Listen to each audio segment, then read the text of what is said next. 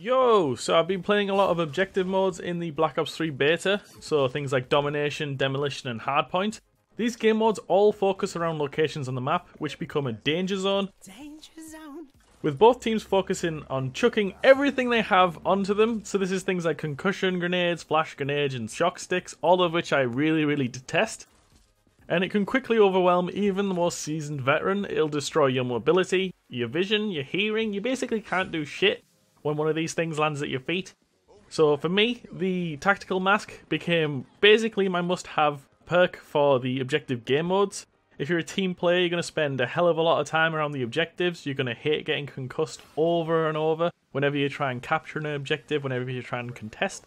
There'll be some dude chucking a concussion grenade, balls to the walls across the map, and it'll concuss you, and then the guy will run in and kill you because you can't move at all. It's really frustrating. And for me, the tactical mask basically removed this.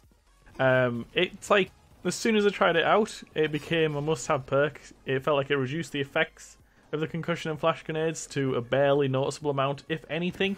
I can literally like throw a flash grenade at my feet, as you can see me in the clip here, and it just doesn't do anything. It just feels like it doesn't do anything at all. So it's like the perk basically removes that whole side of the game, like, oh, tactical grenades, goodbye, you're not going to ever affect me. So for me, like an objective game mode, this is literally the perk that I will always run.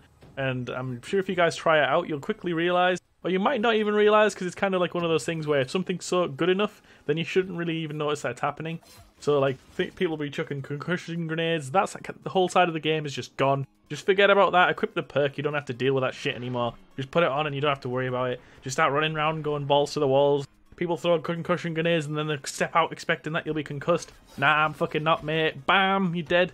Things like that'll happen. You'll love it. Just equip them. It's literally just equip them and try it out. I know you can't now because the beta's not on, but when the game releases, hopefully they haven't watched this video and nerfed the shit out of it, because that'd be horrible, and I'm sorry if they do. But it would be. Hello to the Treyarch guys out there. Thanks for making an amazing game. If you are watching the video, make sure to subscribe to my channel, Treyarch. That would really help me out. Anyway, I hope you guys all found this quick tip video useful. You can check out my channel. I promise I'll bring you guys loads of really bad commentaries like the video you've just watched. And you can also check me out for sick plays, which I promise I'm a lot better at playing the game than I am commentating over it.